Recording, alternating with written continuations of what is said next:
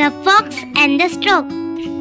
A fox and a stork were good friends. The fox thought of playing a prank on his friend one day. He went to the stork and said, "My dear friends, I am preparing a special meal tomorrow, and I would love if you come and join me." The stork accepted his invitation. The next day, the stork reached Fox's house right in the time for dinner. As he entered the house, he smelled delicious food. He was ready for a hearty meal. But as he sat on the dinner table, he noticed that the food was served on a flat plate. The stork was upset and he could only dip the end of his beak in the food. As the fox finished the dinner, he looked at the stork and said with a mocking smile, "Didn't you like the food? You have barely eaten anything."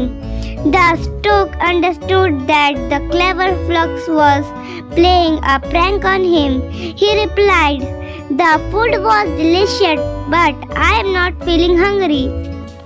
I would like for you to come over to my house tomorrow so that I may cook your favorite meal. After all, you have been so kind to me." The fox gladly accepted the invitation and reached the stork house the next day. As he entered the house, the stork told him that he had cooked his favorite meal. The smell of the food made the fox very hungry.